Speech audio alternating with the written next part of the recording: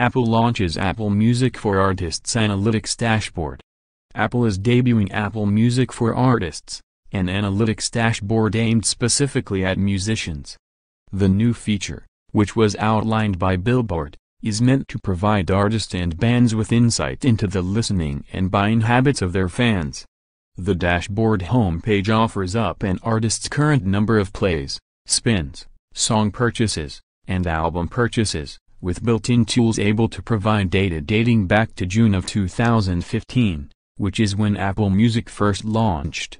An insights panel available through the dashboard highlights milestones like all-time number of plays, purchases of specific songs, and cumulative purchases, while a global map is designed to allow musicians to click on any of the 115 countries where Apple Music, iTunes is available to see purchase history. Data for individual cities is included, such as top songs in each city, with further demographic breakdowns available, and another feature lists all of the Apple-curated playlists where an artist's songs appear.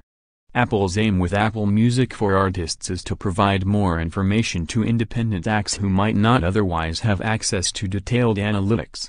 Canadian R&B singer Daniel Caesar told Billboard that Apple's analytics dashboard gives smaller artists the tools they need to compete with bigger acts. As a truly independent artist with a small team, music analytics is something we can't do without. We don't have the luxury of deep major label market research to rely on to help us make important decisions like where to perform and how to advertise the things that we make. Apple's analytics tool helps to level the playing field for artists like myself. A few thousand artists have been invited to join Apple Music for Artists as of today as part of a beta test, and later, the feature will be expanded to all artists that have content on the iTunes and Apple Music platforms.